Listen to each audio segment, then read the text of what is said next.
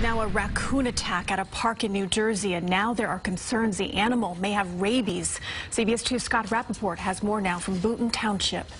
Despite the heavily wooded area that you see here, people from around these parts say that animal attacks are really not very common and actually quite unusual, which makes what happened here in this park disturbing to many. Some frayed nerves here in Torrance County Park in Boonton Township after park police say a 76-year-old man was attacked by a raccoon. Oh boy, that's not good. Park police say it happened around 8 a.m. Tuesday morning. The man was walking alone in an area known as the White Trail when the raccoon appeared, and in an unprovoked attack, police say, bit the man in the thumb and lower leg and ran away, leaving some families here rattled. That's really scary because we brought, our family here to go hiking, and that's a scary thought, thinking that now we're here with young kids and that could happen to us. Park police say because of the nature of the attack, they suspect the raccoon could be rabid. The victim was taken to a local hospital and treated for rabies. It's concerning. I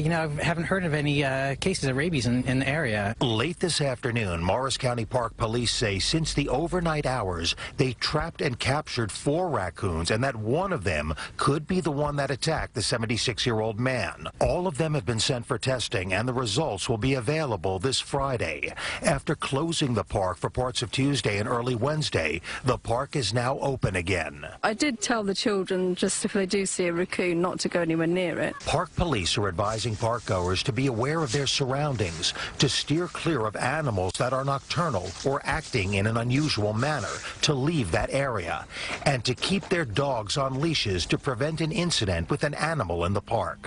And I can tell you from personal observation, many people here in the park have been keeping their eyes wide open. In Boonton Township tonight, Scott Rapoport, CBS 2 News.